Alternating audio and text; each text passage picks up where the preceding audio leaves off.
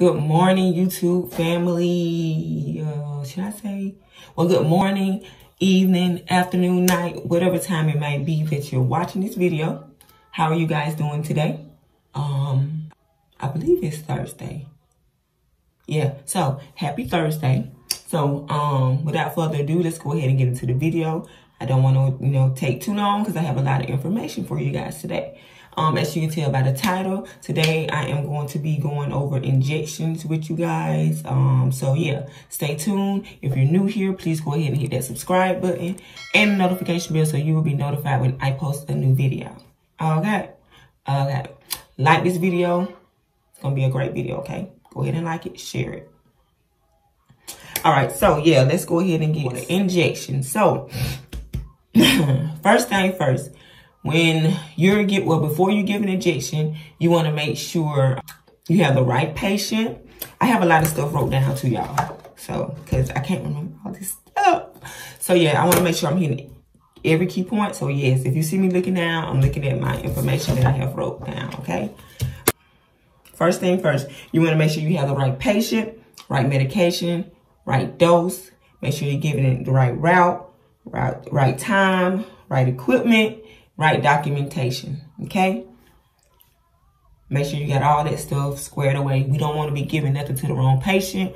We don't want to be giving the wrong medication to the patient. We want to make sure we're putting it in the right spot. And we want to make sure we have the correct needle, okay?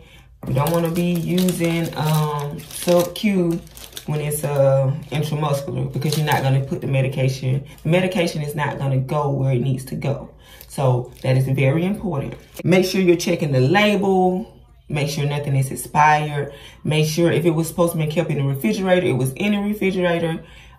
If anything was left outside of the refrigerator for a long period of time, disregard it. Do not use that. And that's basically it with that part. So we're going to go ahead and get into the injection. First thing first, subcutaneous, which is also known as sub-Q injections. Okay, so things that are given sub-Q is insulin, morphine, Dilaudid, which is both pain medications, and allergy medications. So let me show you guys a sub-Q needle.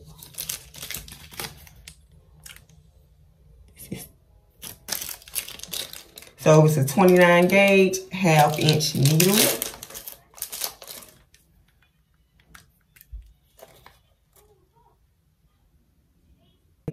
So when you first open a needle, I go ahead and push it up because it has air in it sometimes. So go ahead and push it up.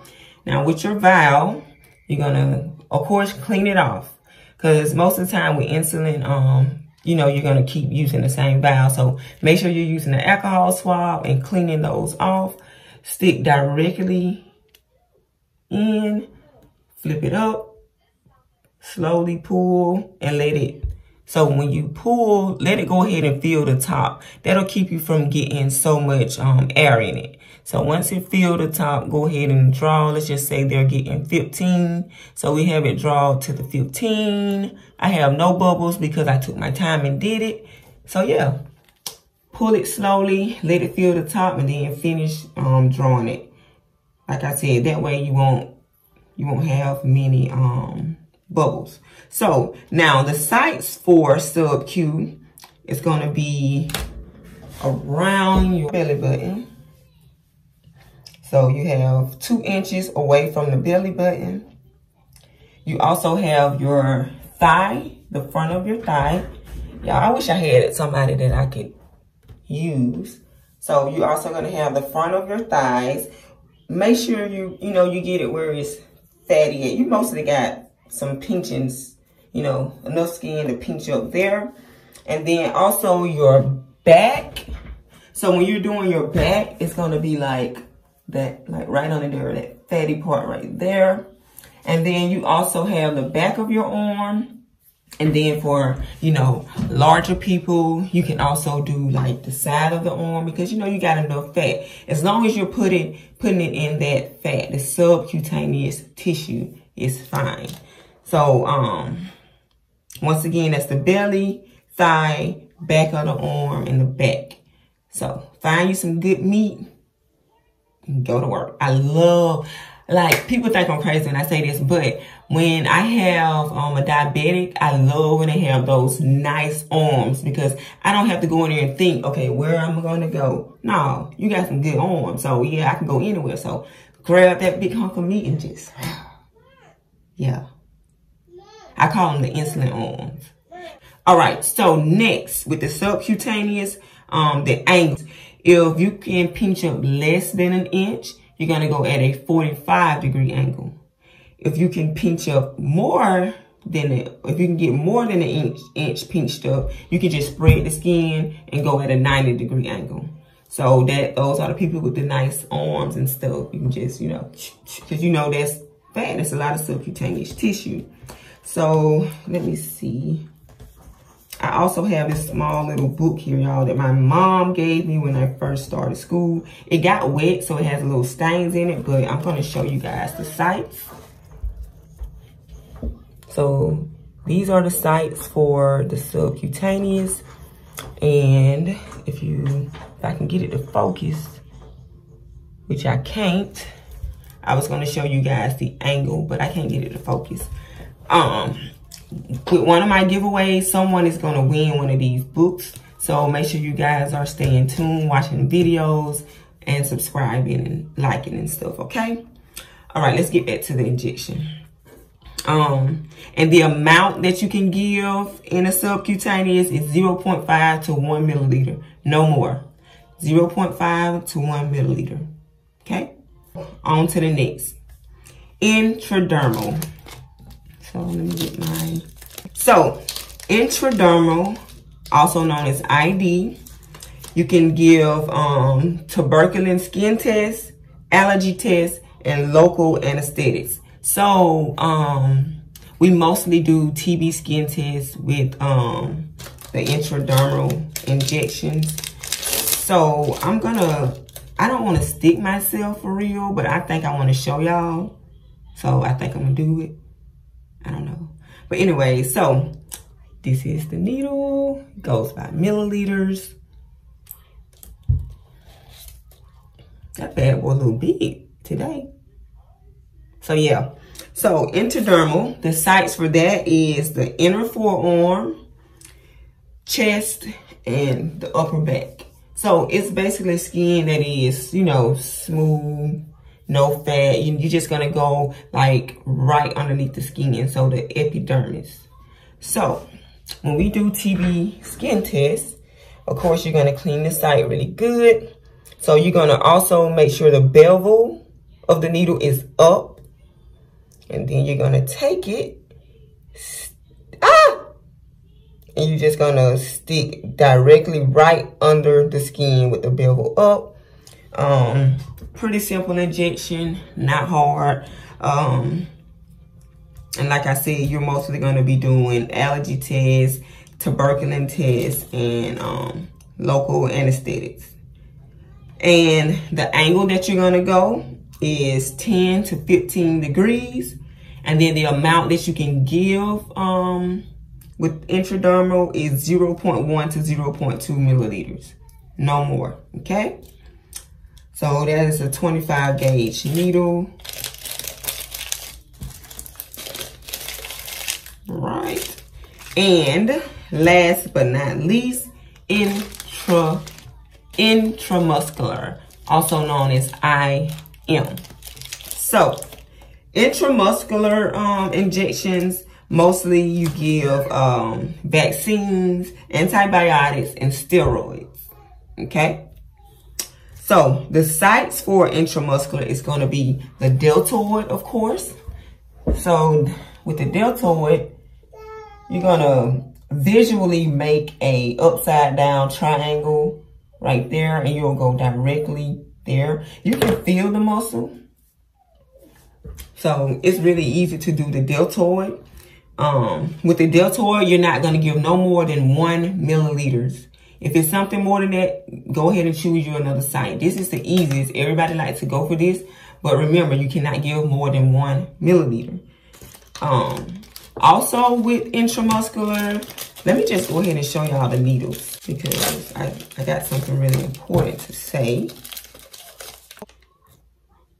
Okay, so we also know that the bigger the number, the smaller the needle. Okay, so this is an 18. Now let me show y'all the 18. I be darned if you stick me with this. Don't touch me with this. If you come at me with an 18, I'm going to turn your ass right back around. Because you ain't about to stick me with nothing this big. Okay? And I'm just going to tell you. No. And don't let y'all, this is big. Okay, whatever. So, what I do with 18 gauge needles, I use these to draw up medications. So let's just say if I have to mix an antibiotic, I'm going to draw up my solution and mix it and draw it back up with the, and then put another needle on. I'm not going to use this to stick nobody with. That's torture.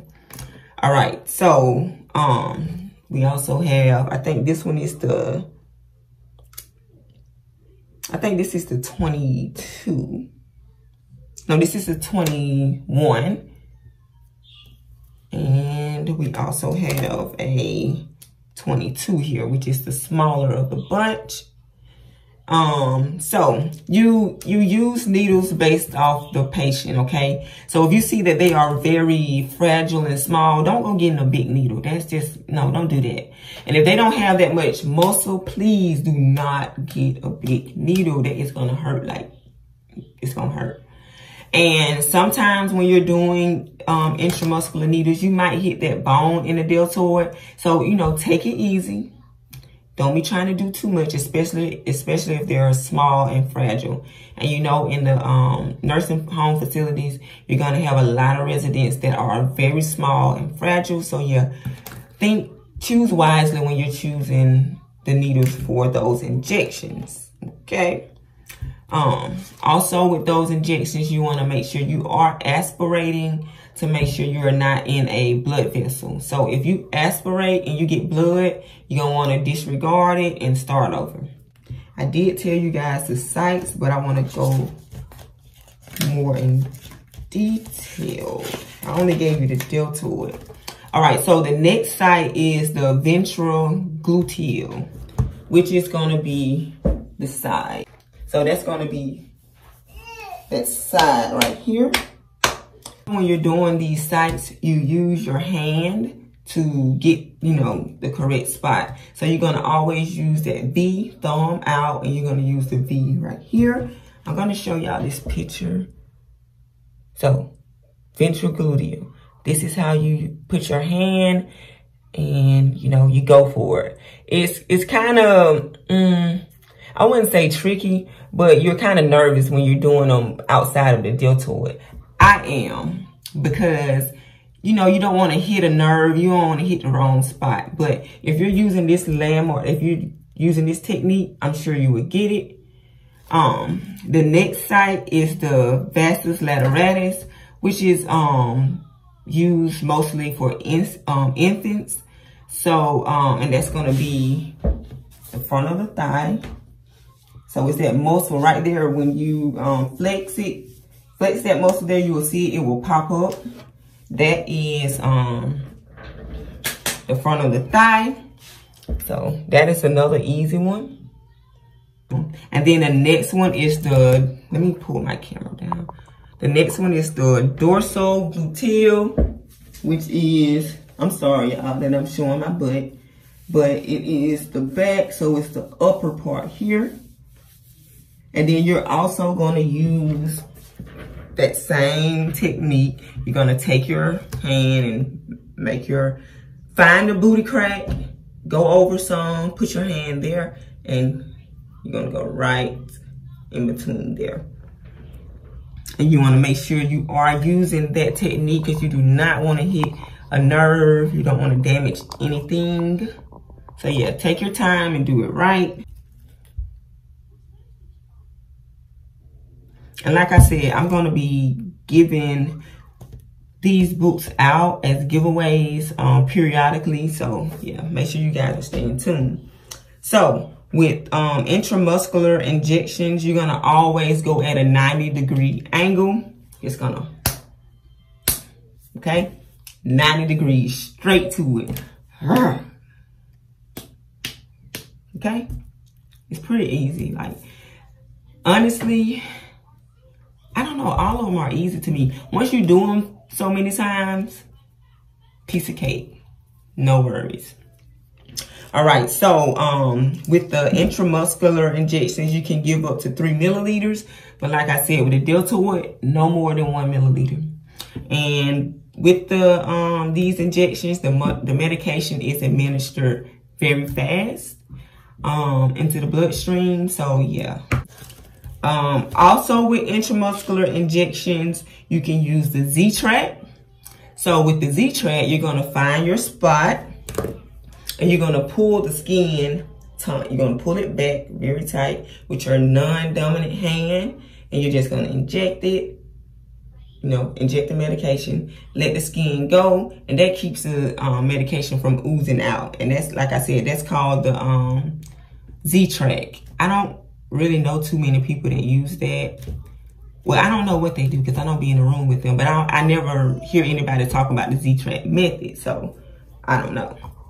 But it's a pretty simple method as well. Like I said, you just pull the skin back, inject it, let the skin go.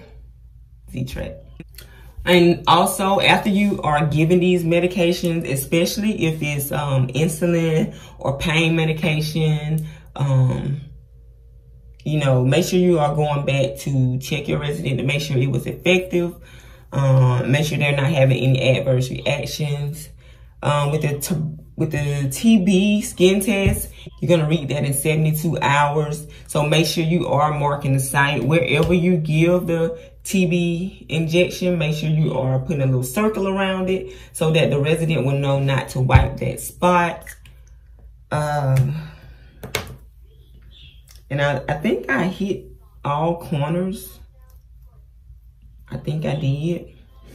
And just for me, so I can feel comfortable with the information that I gave you guys, I really want to go back over it really quick. And I'm gonna go really quick, but I just want to make sure I am going back over it in case I was talking too fast or something. But subcutaneous, insulin, morphine, Dilaudid, allergy medications, site around the belly button, 2 inches, the front of the thigh, the back of the arm, the back, the side of the arms, if you have enough tissue. The angle is going to be 45 degrees if you can pinch up less than 1 inch. If you can do more than 1 inch, you're just going to spread the skin and go at a 90-degree angle. The amounts to give is 0.5 to 1 milliliters, no more. Intradermal, TB skin test, allergy test, local anesthetics. And then that is going to go in a forearm, chest, back at a 10 to 15 degree angle. The amount is 0.1 to 0.2 milliliters. Intramuscular, vaccines, antibiotics, steroids. The site is going to be the deltoid, the ventrogluteal, vastus lateralis, and the dorsal gluteal. 90-degree angle, up to 3 milliliters, no more than 1 milliliter in the deltoid. And then I can't stress this enough, make sure you are giving it to the right person, right time, right dose, right medication, right route, right equipment. And if you have any questions when you're giving an injection, be sure to just ask someone. Please don't be afraid to ask anyone, especially if you're a new nurse and you don't feel comfortable. Let somebody know. You would rather let somebody know than make a mistake and you just end it all for yourself, which you not. I'm sure you have I don't know, I can't say. But listen, if you need help, ask somebody. Please don't be afraid, okay? I just want to show y'all these injections. So again, yeah, make sure you're pushing all the air out. Go straight in, turn that valve upside down, pull you a little bit in, so you can fill up the top. That way you won't have bubbles. And then draw it on up. Okay. No bubbles. But if you do have bubbles, of course, you're going to do the little thumping method. Or you can also pull down and push back up. So, you know what? I'm about to do bubbles so you guys can see. All right. So, all the air is out, directly in. And I'm just going to pull it fast. Dang, I still didn't get a bubble. Okay, I'm the GOAT. Dang, I need to get a bubble. Hold on. Let me just leave some air in here. And then, okay. So, if you do get air, you're just gonna thump, thump, thump till you get all the bubbles. And then you also can pull it down like this. Let all the medication come level. And then push back up. And let some come out. And then you don't have bubbles. So yeah, that's perfect. And then this is water. So, probably not getting bubbles because it's water. Certain medications is hard, y'all. Because some medications is very, very thick. Like it's different consistency with some medications. So you're more likely to get bubbles with some stuff. So yeah, but like I said, if you pull it in really slow and let the top fill up and then pull the rest, you might not get as many. And I think I covered everything. I feel like I talked a lot. I feel like I went too fast, but then I don't know. If I went too fast, you guys let me know. I will be more than happy to redo the video. But yeah, let me know. Like I said, once again, if you are new here, please go ahead and hit that subscribe button. Give this video a big thumbs up. Share it with your friends, your peeps, and make sure they are subscribed to the channel as well. Once again, the goal is 1,000 by December. I think we can do it, y'all. We are moving on up. Thank you guys so much. I love you guys like so much. Like, because I'm really dedicated to this. And I'm really enjoying the fact that I am helping you guys. I love the comments. Keep them coming. Yeah, y'all are great.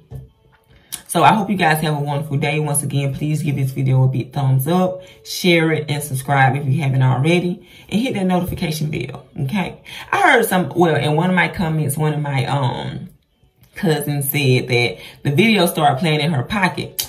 Okay, girl, you got the notifications turned on, honey. I think it's Destiny. I think that's her. So shout out to you, boo. Yeah, so go ahead and smash that like button, you guys. Subscribe, hit the notification bell. Have a wonderful day. I love you guys. Keep it G, okay?